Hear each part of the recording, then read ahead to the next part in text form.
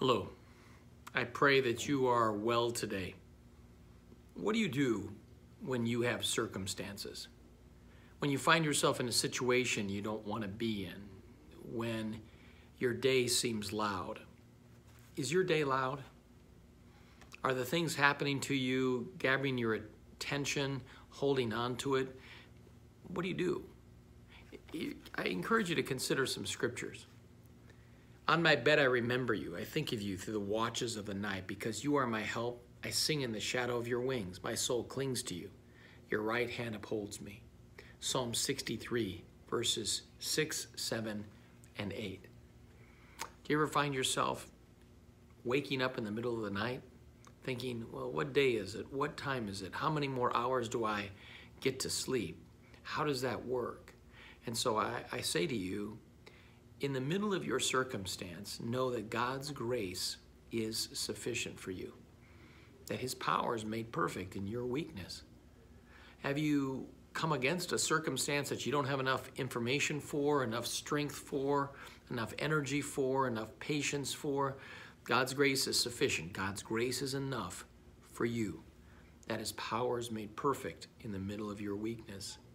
He writes in Romans chapter 8, verse 25, but if we hope for what we do not yet have, we wait for it patiently. Do you want to be out of the circumstance you're in right now? And you want to be in a new circumstance? You want something to change? It says, but you will weep no more. How gracious will he be when you cry for help? As soon as he hears, he will answer you. Isaiah 30:19. Whatever circumstance you find yourself in today, God says, pray through your circumstance. Pray through your weakness. Pray through your inability. Pray through your need for help, in fact. And then Ephesians chapter 3, verses 20 and 21. Now to him who is able to do immeasurably more all than we ask or imagine, according to his power that work within us, to him be glory in the church and in Christ Jesus through all generations, forever and ever. Amen. God is with you. He's able to do far more than you ask or think. Some of the circumstances you find yourself in are overpowering, but God's grace is sufficient in the midst of your weakness. In the midst of what you don't have, God has. May you and I pray through the circumstances of our life, the things we don't want and the things we do want. But God wants you to know that he's enough when you're not enough. He's strong when you're weak. He's wise when you have questions.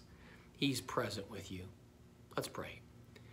Dear God, you know the circumstances of our lives right now. May we bring them before you again today. We give you thanks that you are never worn out when we're worn out. You're never exhausted when we're exhausted. You're never exasperated when we're exasperated. You are the one who loves us fully and completely, constantly. May you give to us precisely what we need today, that your grace is sufficient, that your power is made perfect in our weakness. In Jesus' name, amen. God bless you today. I pray that you know and you believe that no matter what circumstance you have in your life, God is with you and his grace is sufficient for you. God bless you. God be with you.